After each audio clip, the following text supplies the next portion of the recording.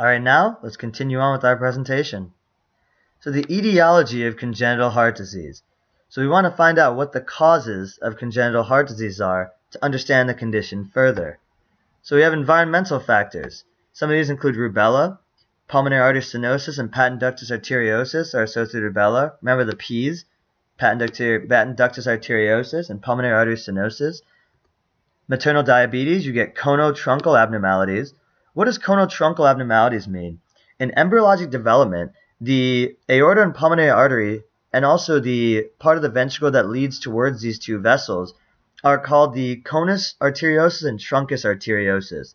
The conus arteriosus is the part of the right and left ventricle that's smooth, that leads towards the outflow tracts, and the truncus arteriosus is the actual outflow tracts.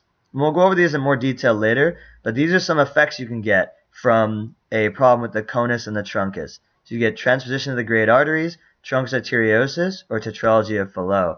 And we're going to discuss these more in slides regarding each of these individual conditions. Drugs can also cause them. Some specific indications and associations you should know. Lithium with Epstein's anomaly, which we'll talk about later. That's known as atrialization of the right ventricle. We have isotretinoin, similar conotruncal abnormalities. Valproic acid can cause septal defects, important to know. And now we have some genetic factors. These also can play a huge role in congenital heart disease and be inherited. So we have chromosomal abnormalities, such as Down syndrome, Edwards syndrome, and Patau syndrome. And specifically, Down syndrome has some major problems. Has a failure of neural crest migration. Neural crest is the neural cells that leave the neuroectoderm and migrate to the rest of the body. And if you have a failure of neural crest, you can have a lot of actual heart defects.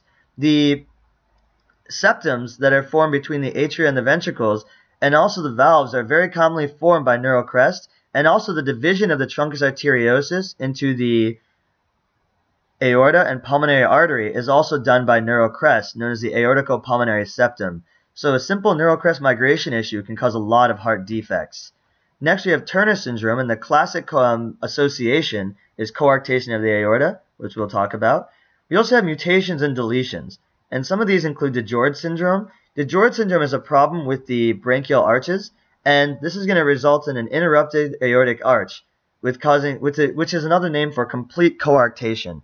So coarctation means that you have a narrowing. Complete coarctation means it's completely closed off, and that's a common association with DiGeorge syndrome. Truncus arteriosus and tetralogy of Fallot. So these are all associated with DiGeorge syndrome, a problem with the branchial pouches. Next, you have Noonan syndrome, which is pretty similar to Turner's, and it's got pulmonary stenosis and ASD associated. And you should know about Noonan is that it's autosomal dominant, unlike Turner's, which is a chromosomal XO abnormality. And it also is associated with pectus excavatum, where you have an inward depression in your chest, you have learning difficulties, and also the similarity between Noonan syndrome and Turner syndrome is you have a webbed neck. But in Noonan syndrome, the people affected are usually young males. So this is just a syndrome you might run into. It's good to know. Next slide. Now let's talk about types of congenital heart disease. So we've now talked about where they come from. Now the next step is to talk about what they are. So let's start with cyanotic. These are more severe, more classic, more high yield. So let's talk about all of these different cyanotic heart diseases. The definition of cyanotic heart disease is venous blood directly entering the systemic circulation without oxygenation. So a myth that I want to clear up is that deoxygenated blood means no oxygen in it. That's actually not true. Venous blood has some oxygen. It just doesn't have nearly as much as oxygenated arterial blood. So some hypooxygenated blood is going to enter the systemic circulation, and that's going to turn the child blue. Some examples. Here are all the examples here. I'm not going to go through all of them in the list, but we're going to go through an individual slide on each and every one of these conditions to help you understand them more clearly. Now we have the acyanotic conditions as well. These are conditions where you do not have cyanosis. The baby is not turning blue unless you get this thing called Eisenmenger syndrome over time, which we will talk about a little bit later. And cyanotic is usually associated with shunting of blood from the venous side to the arterial side without oxygenation by the lung. Acyanotic commonly is associated with shunting of blood from the oxygenated side to the deoxygenated side. So in that case, there's no blood going from the venous system directly into the arterial system. It's the other way around, so you don't get cyanosis. So the first type is obstructive. So these are some examples of obstructive diseases that can lead to heart disease that's not cyanotic.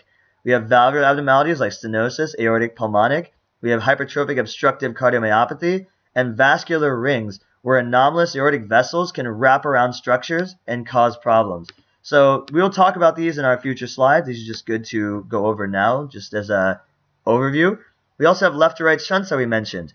Left to right shunts mean that blood go from the left side of the heart, or the oxygenated side of the heart, to the deoxygenated side of the heart. So in the end, no deoxygenated blood is entering systemic circulation, so you're not cyanotic. ASD, VSD, PDA, AV canal. We'll talk about all of these different subtypes later on. And we also have congestive heart failure. This can be associated with either cyanotic or acyanotic, and we have some definitions that we can go over. What is the definition of congestive heart failure? When the cardiac output cannot meet the metabolic demands of the body. So this is called diastolic failure, a high output failure. So the cardiac output cannot meet the demands of the body. Or we can have it when the heart receives excessive venous return and is overwhelmed. That's called systolic failure. So let's talk about this in a little more detail. Diastolic failure means that the heart cannot relax, or high output failure means it cannot pump enough to meet the body's demands. So this can happen when the heart's too hypertrophied. It's so strong and muscular, it can't relax and can't fill with blood and cannot meet the demands of the body. And number two, you have systolic failure, meaning that the heart is so dilated and full of venous return that it can't contract it because you've excessively stretched the heart muscle and messed up the Frank-Starling mechanism. We also have innocent murmurs that we'll talk about as well that are not problematic, and we will know how to identify those and differentiate them from the problematic murmurs.